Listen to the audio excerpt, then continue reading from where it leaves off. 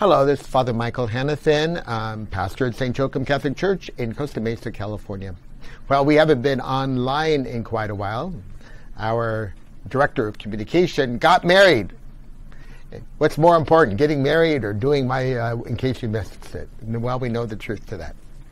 The reason why, what I want to talk about today is that next week I won't be on because, well, to tell you the truth, we priests, Father Miguel Angel and myself, are going on a pilgrimage in the East Coast to various locations associated with American saints, such as Saint Kateri Tekakwitha, whose feast day I think is tomorrow.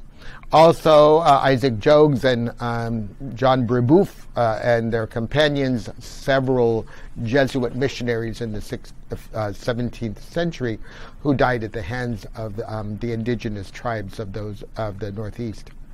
And then also Elizabeth Ann Seton, St. John Neumann, Catherine Drexel, so many saints that we have here in the United States that many of us don't even know existed.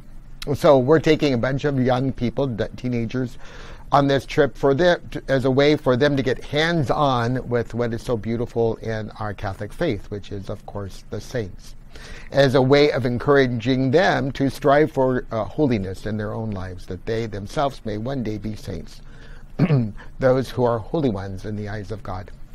It's also interesting in these kinds of pilgrimages that we do a vocation call, and we ask young people to consider a vocation to the priesthood or to religious life.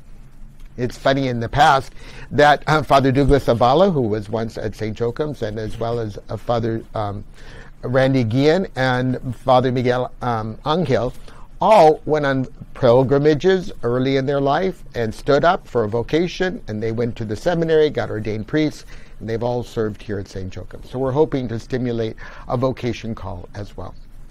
So while we are gone, we leave on late in the evening for an all-nighter, a red-eye flight to Buffalo, New York to start our pilgrimage.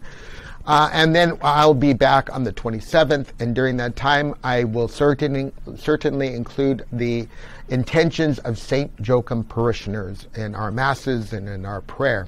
And I invite you to pray for us as well, especially our young people, that they would have an open heart to follow a call by God to be a Christian, to be a Catholic, to be holy, and maybe possibly to embrace the religious life or the priesthood. Thank you very much. Pray for us. You will be in my prayers.